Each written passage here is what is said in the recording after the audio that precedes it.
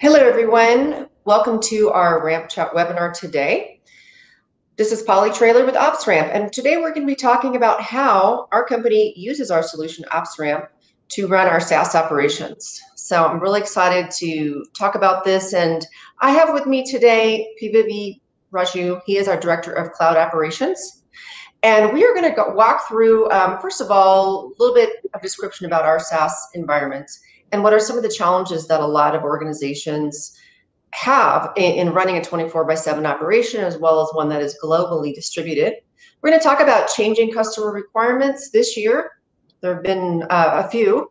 Global scaling, access and security, how to be really efficient with this, as well as our metrics and how we are working to improve them. So I'm going to go ahead and bring up PVV on the live video here and say hello. How are you? Hey, hi Polly, how are you? Good to have you here, and you are dialing in from Hyderabad today, yes. Which is where you work and live? Yes, Very good. Yes, I'm currently in Hyderabad. Excellent. In the evening for you, so we appreciate you taking time out of your evening to talk about this, and it's something that you know very well, right? Yeah, doing this for a long time, so yeah, so should be able to. Since at least 2016, if maybe not earlier. Do I have that correct? You've been doing this? Yeah. So I'm being one of the early employees of OpsRamp, and I think in 2015, end of 2015, I started getting actively involved in this, and from the last 3 years, I have been handling the SaaS operations, leading it, scaling, and all those things. Yes. Fantastic. Okay, so I thought it'd be good to just start by you just describing our environment, how our infrastructure is distributed, where we host the application, and maybe even go over a little bit about what we actually manage, how many devices and resources we manage for our customers. Yeah, so as you all know, right, OpsRamp is a SaaS platform that is used for managing the digital operations, right? The whole lifecycle management, the alert management, incident management, everything, right? So we also have the AIOps implemented for reducing the noise levels and improving the operational efficiencies. That's the one-liner of the platform that we do, right? So to deliver this kind of a platform, we deploy something called pods. Pod is like a point of delivery. So it has like multiple locations from the software is delivered. At this point of time, we have around 10 pods worldwide, North America, Canada, Europe, Japan, kind of things, right? We have everywhere. And based on the geography, based on the access to the data centers, we deploy these solutions either in the data centers or in the public cloud. So at this point of time, we manage around 1.3 to 1.4 million resources and process around close to 6.5 billion metrics per day. Okay. Wow. And repeat that. How many billion metrics a day? 3. It's around 6, I think 6 to 6.5, somewhere in between. Billion metrics per day. And we process around close to 500 million events per day. So across the globe, right? Across multiple pods and those kind of things. That's what we do as on today. Okay, great. Thanks for walking me through that. I want to bring up a slide here that you created, and I want to talk about those pods because that's interesting, right? And this has grown over time, but here's our global pods, and I'd like to have you talk just a little bit about that, and as well how we do that within OpsRamp, how we manage that. So first, before we go there, right? So there are a couple of things I just want to bring it up. First of all, as a SaaS platform, there are some standard metrics that we need to be very closely adhering to or monitoring. First one is the availability. The next one is the scalability, and the third one is the innovation, right? How fastly you can innovate and how fastly you can deploy new things and all those things. Okay. To achieve that, we obviously went with this kind of a deployment model where a pod, which is basically a point of delivery, has 2 locations, and both are in active mode.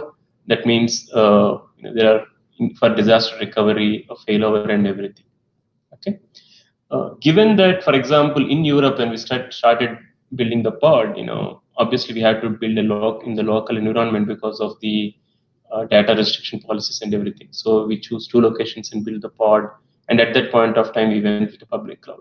So in each location, we go with the available infrastructure elements.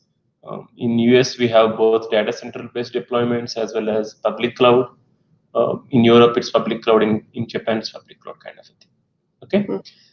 So given all these things, it poses different kinds of challenges. First of all is to make sure that we have a complete visibility across multiple infrastructure elements, whether it can be a data center, it can be a public cloud, it can be anywhere, right? So that is first challenge. And the second thing is having access or having manageability for all of these devices from one single source, from one single point, right? And I can't have like, okay, to manage this, you have to do this. For managing this, you have to do this. So it creates a lot of operational inefficiencies and kills a lot of time. Right? That's the second thing. And the third thing is, obviously, if something happens, how do we know I'm the first to know, right? The first to know kind of a thing. So we need to figure out how we can fastly find the root cause and all those things. So that's what the key challenges are here. And the way we do it is we implement OpsRamp within OpsRamp, right? So we onboarded all our pods within OpsRamp as clients so that the operations team, which is operating out of India as well as US, can look everything in one single login. And all these logins are SSO-based single sign-on based logins. So they can just log in and see based on their roles, based on their permission sets. They can see all the infrastructure, whatever is there. They can manage it at one place. They can look at the monitoring. They can access them. They can do all those things, right? So it's one of the, I would say, the best use case on how we should manage like a worldwide spread multiple pods from a single interface. And today the OpsRamp that we are developing is helping us to manage the same and control the whole thing. Okay, great. Awesome. Thanks for that. We're back live.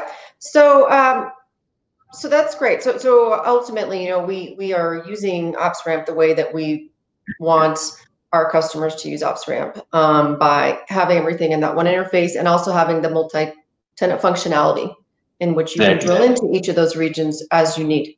So let's talk a little about, you started to touch on this about access, obviously security, role-based access. Those are things that we all have to do really well today. So can you talk a bit about how we're doing that in OpsRamp?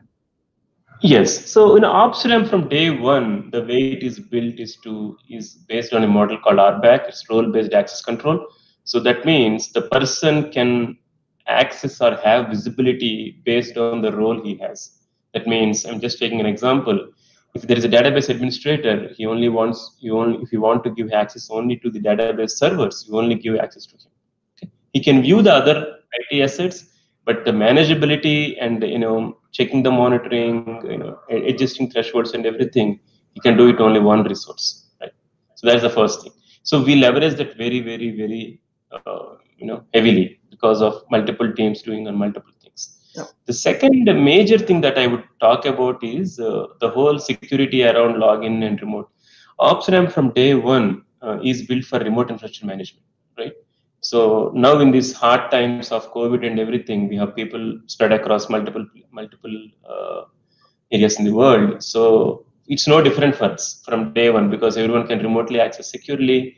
We have two-factor authentications, we have SSOs, and we have role-based access.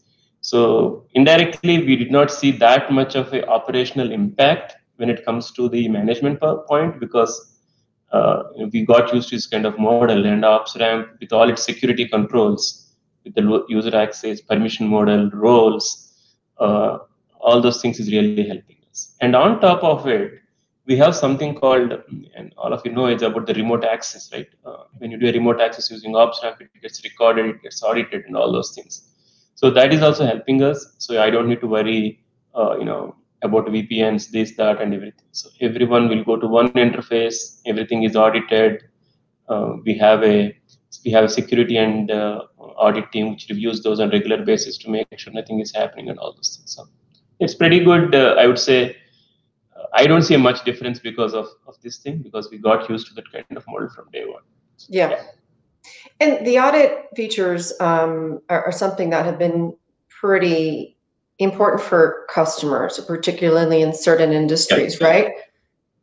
Yeah. So, there are some customers of us who use platform only for the remote access because of the HIPAA compliance, because of some of these compliances. Yeah. So yes, that's one of the most important functionality for operations, especially, right?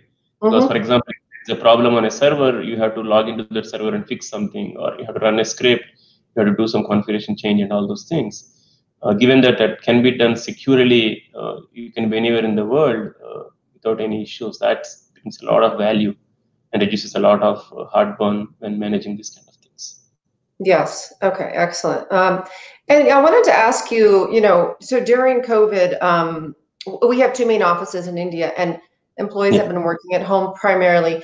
And in some cases, some of our employees have been going, leaving the big cities and moving back to their family and maybe in smaller towns. And I'm wondering, has that posed any problems with connectivity or reliability of their connections in order for them to be able to keep doing their job? So, from a use case point of view, or the way they're managing the operations, I did not see any challenge. Okay, obviously there will be one challenge where, because you are staying in a remote place, you may not have a good connectivity and bad connectivity. Things may slow down a little bit, but as long as you have a decent connectivity, I don't see any challenge because of. That's good. So yeah, but obviously if you don't have any internet, you can't really do much. So that's a story. Yeah. Yes. Well, okay. Well, that's great. I'm glad to hear that. Let's move on, if you don't mind. And I wanted to talk about kind of the bigger picture. And I'm going to bring up another slide here. And that is, how you are. Oops, here we go. Oh, no, I missed it. Sorry. So on this slide, if you could talk a little bit about how you are doing 24/7 operations most efficiently. We have a lot going on. We're in all three clouds, globally distributed, and we have integrations as well. So maybe you can just talk through that a little bit. Yeah, definitely. So OpsRamp as a platform has multiple touch points, right? That means you have agents and gateways sitting in the customer environment that talk to the cloud, and there are we have integrations into third-party public clouds like AWS, Azure, GCP, where we pull the information. And on top of it, we integrate with customer ITSM and monitoring tools, right? So there's a lot of moving parts here, and it's very, very important that you make sure that you efficiently run this, right? That's the first thing. And the second thing is,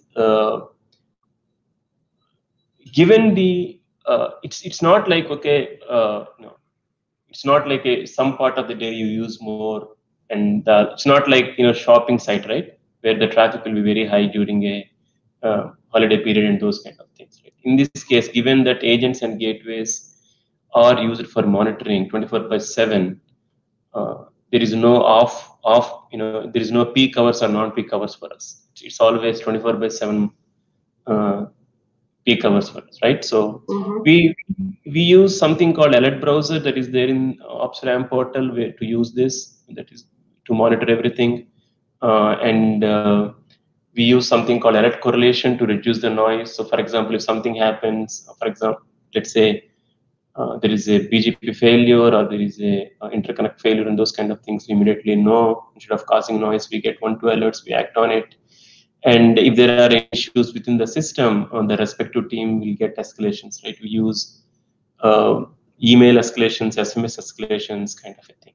Okay, that's on the emails and all those things. And we also use something called auto incident policies, where the tickets are automatically created and assigned to the respective people, and start working on it and all those things.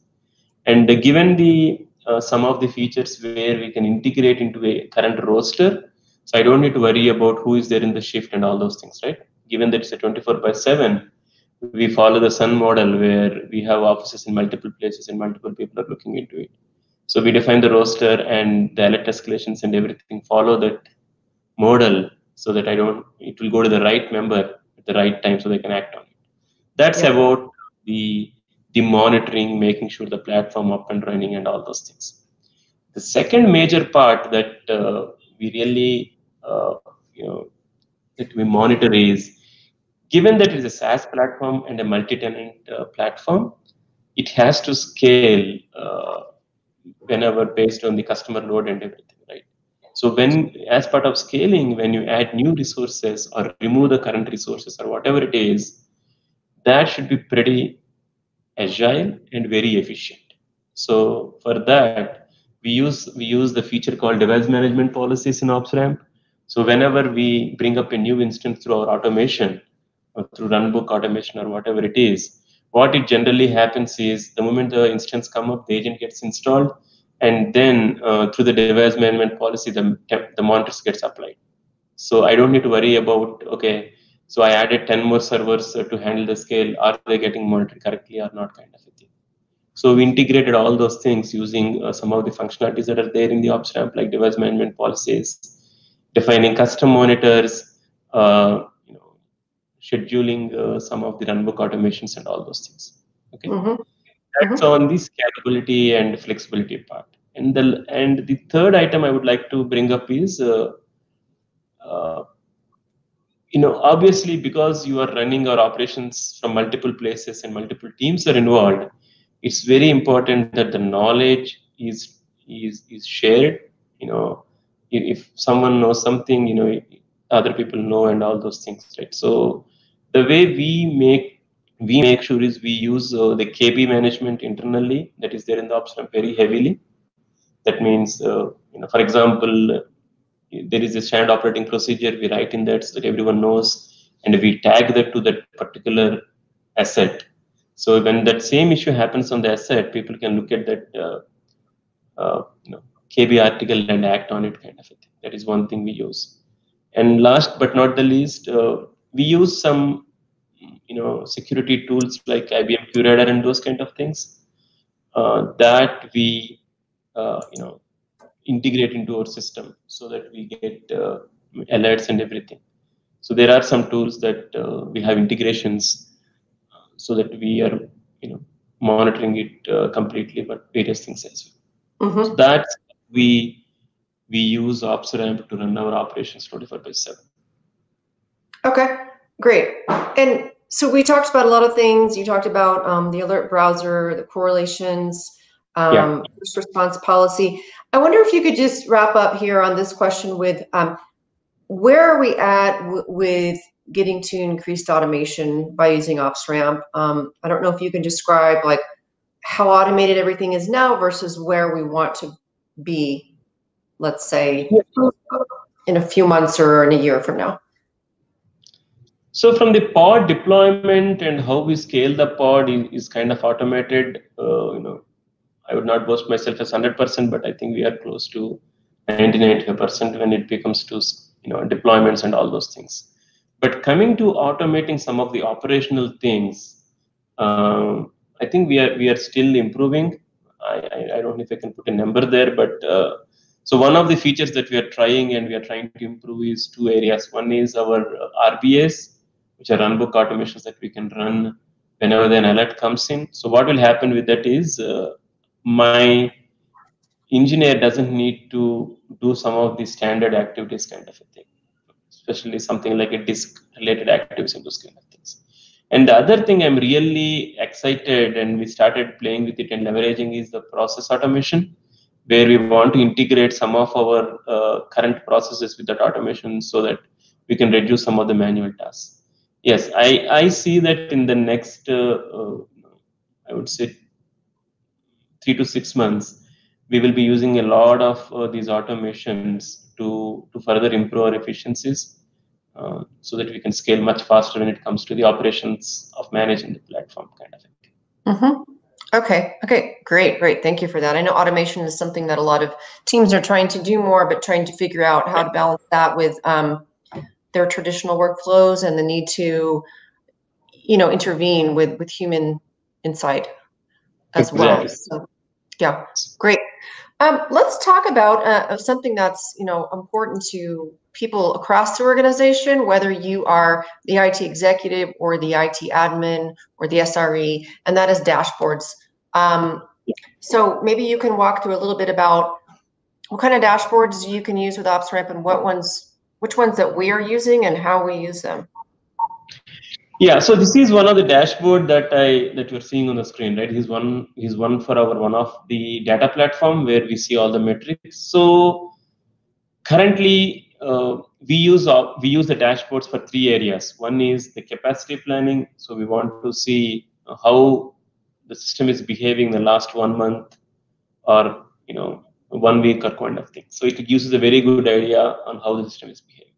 The second thing is when you are trying to correlate multiple sources, it will give a very good analysis on where could be the performance bottlenecks, and it will also use a easy way to find the root cause of some of these things. For example, if I'm trying to compare, so the dashboards that we create are primarily in two areas. One is we create dashboards from a technology point of view. That means how my Cassandra cluster is behaving, how is my database is behaving, how is my app behaving, kind of a thing. So that gives a very good visibility. And we also try to create dashboards based on the use case. For example, there is a flow. If the app server is busy, then that could impact our response times, right? So based on those, we define all those widgets. So for anyone and everyone who sees those dashboards in my team, he gets a fairly good idea that this could be the bottleneck that is causing this and acts faster. So that's how we use the dashboards. Okay. Mm-hmm. And on top of it, we also use the service maps where we define all the how our application is laid out. So it will also help us to find the root cause much better. For example, if either my data layer is having performance issues or the app layer is performing issues. Okay. And this indirectly, the dashboards and the reports also, we have this reports that we generate, the infrastructure reports, the alert reports, and all those things for measuring our KPIs and all those things. And this will also help us to look at any automation that we can do in the infrastructure, right? For example, if there is some servers where some bottlenecks are there, we use this data as input to our automation, which will scale up or scale down and those kind of things. So that's what we leverage our dashboard, service maps, reports, and those kind of things. Mm-hmm. Okay, great. And I wanted to ask a follow-up question on the service maps. What exactly do we mean by that? Maybe you can give an example of a couple of services that we monitor or that a customer would monitor, and why is it important to have a service map view? Yeah, so at the end, right, it's very simple. What everyone cares is my service up and run, is up and running, right? So internally, you may have a disk full alert on one of the VM, you may have a high memory on another VM, but if the service is running with enough redundancy and all those things may not really care. So for me, what I really care about is how my services are behaving rather than how individual elements are behaving. So that is how I use the service map, where we define an app cluster as a service, and we define the DB layer as a service, kind of a thing. And we include both these services to build the whole platform, right? So if one of my app server is, we have a cluster of nodes, and we know when one of the node has a problem, that may not impact my service, right? So service maps also helps us to define the critical path. So, if data layer is in the critical path, right? But the job processing is not in the critical path, kind of a thing. So Yeah. the service maps especially, what I use or my team uses is more to do with how we can quickly identify the service health rather than worrying about the individual elements. Got it. And that's a different view, right? Traditional IT operations were really much more Yes. Yes. focused on the individual components versus trying to bubble it up to what really matters. That's true. You are right. So I think I think the whole shift is more towards a service rather than individual elements on how my each service is behaving. Rather, we only, I think people worry more about how my service is behaving. So. Yeah, very good. Okay, we're gonna go back live. All right, so we're back. So I guess the last question, and this is sort of like, you know, where the IT exec really wants to know, how is this improving things in a quantifiable way? How are we, how does anybody improve their response times, mean time to resolution, and what kind of metrics are we seeing, I guess, over time? Yeah, so, you know, most of the organizations have like 3-4 metrics that generally they use, right? First of all, obviously the availability. The second one is how fast you are responding and how fast you are resolving the issue, right? So those three. And maybe I will add a fourth one, which I generally call it as visibility. You know, can I see everything at one shot? So, you know, am I the first to know, kind of a thing, right? So, in a way, the way we are leveraging OpsRamp is more or less on these 4 areas. For me, the availability is more towards the deployment model and how we deploy, how we scale, how we are maintaining the clusters and everything.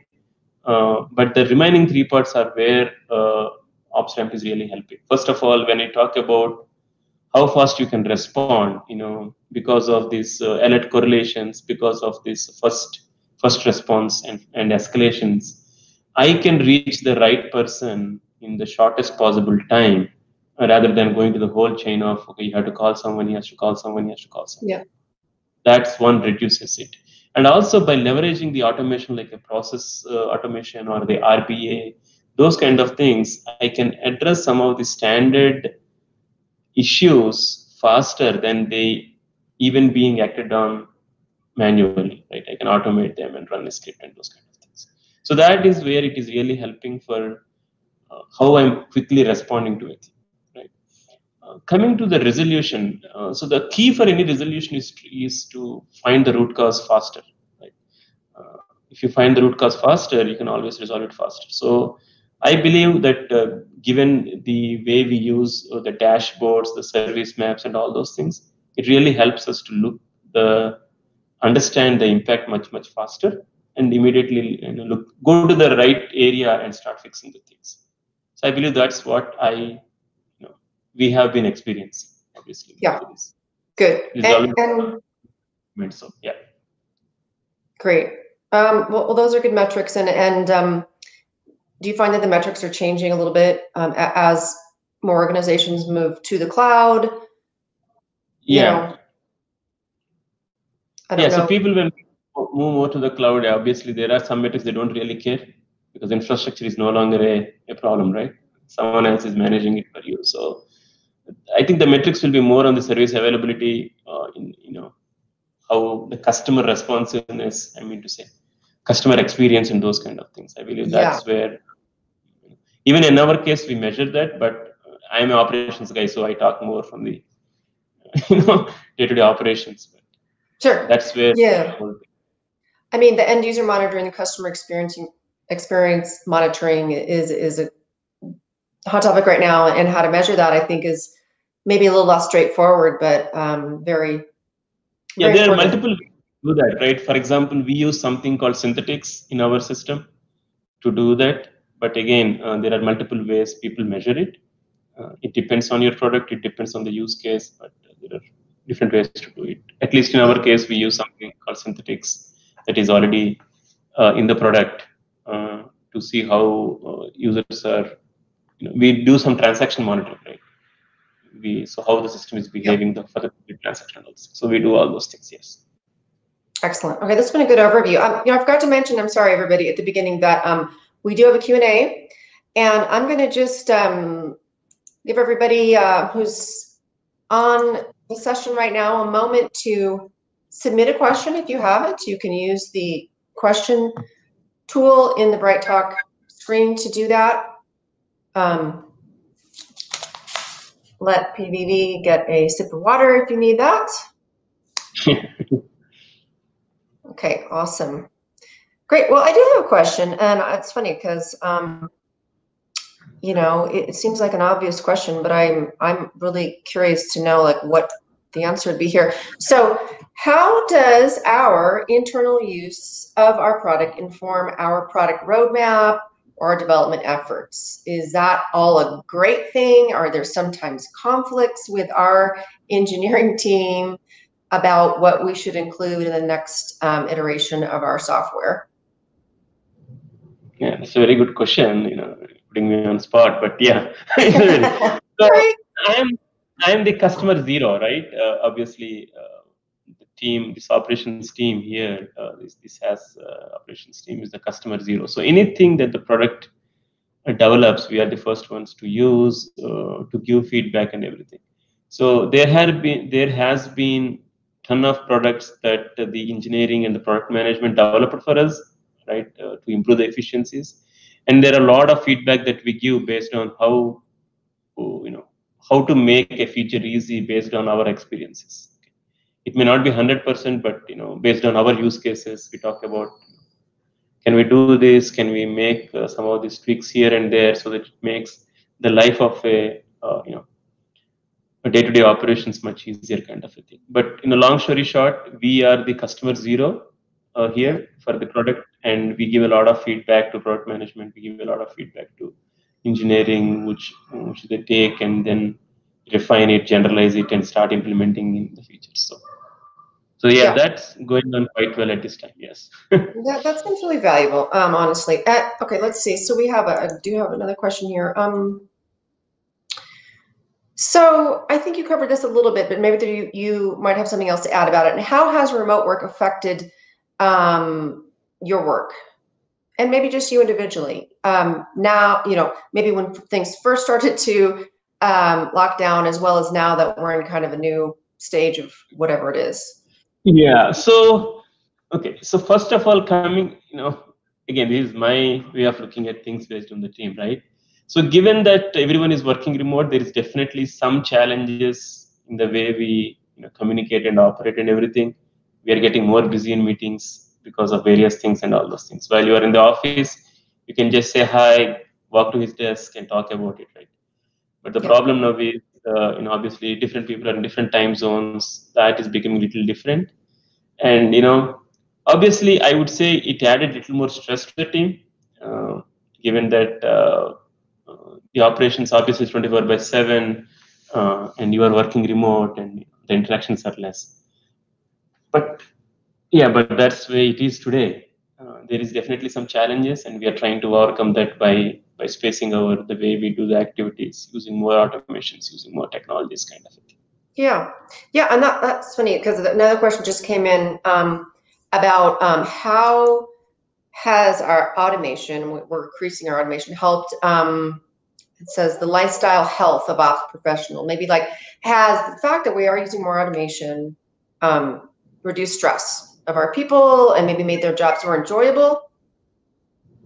Yeah, so this is, if you are talking about a general automation, so we deploy across all our pods in like an hour.